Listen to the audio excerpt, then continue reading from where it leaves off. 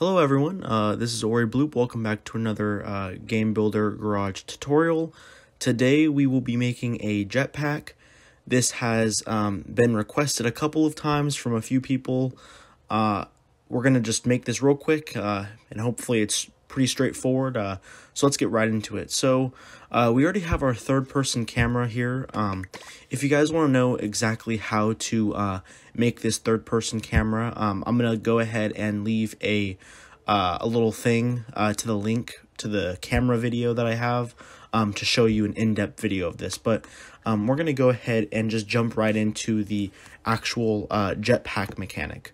So what we're going to want to do first is we're going to go to Objects, and we're going to go to Teleport Object, and we're going to get our entrance out, and we are going to get our exit out as well.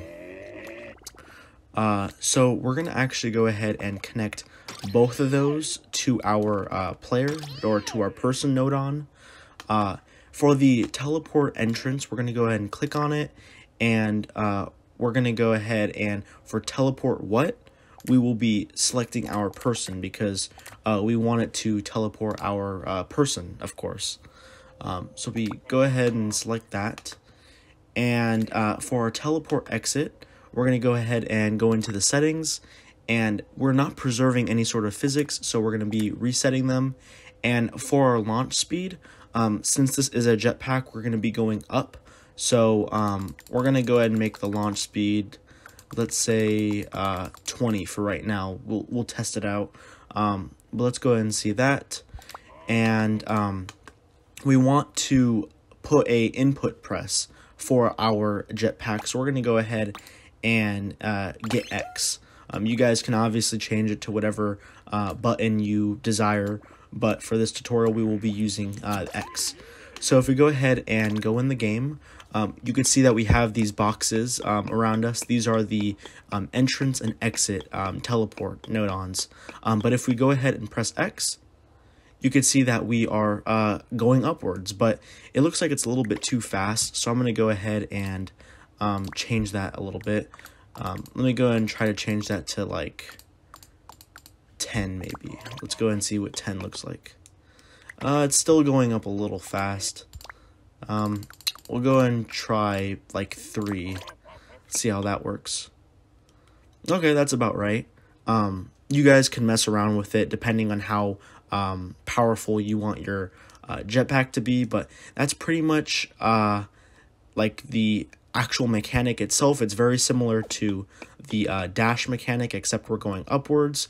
But I'm going to go ahead and do this a little step further.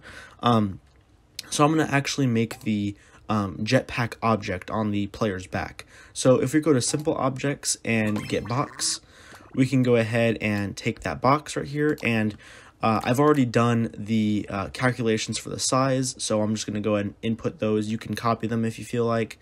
We're going to take these off, and for the connection point, we want to make sure that it is Z- and center, because it's going to be on our back, on our player's back.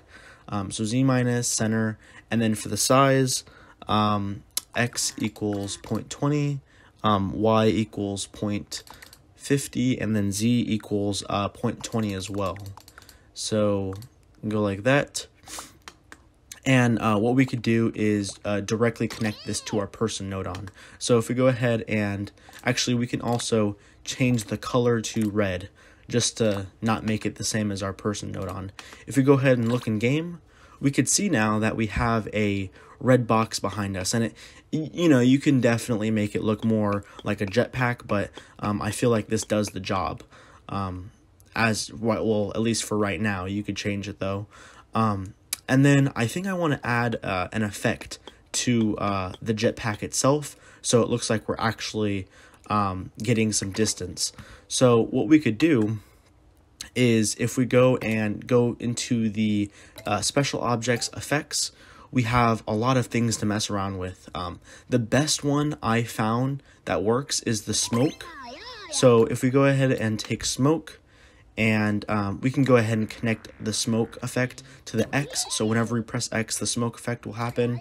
And then if we go in the settings for the smoke effect, we want to change the effect timing to while not 0, because we're going to be constantly holding the X button. And then the effect location obviously has to be in world, because it will show up on our camera. And for the last step, for the connection point, it's going to be on the bottom of our jetpack. So we need to go ahead and change that to Y plus and Y negative.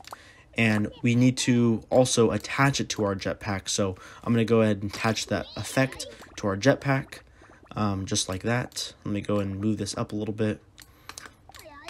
And you can make it as big and small as you want. I'll go ahead and show what it looks like right now. So if we press X, we now have a smoke stream that looks like we're actually going up in the air. I think it looks really cool.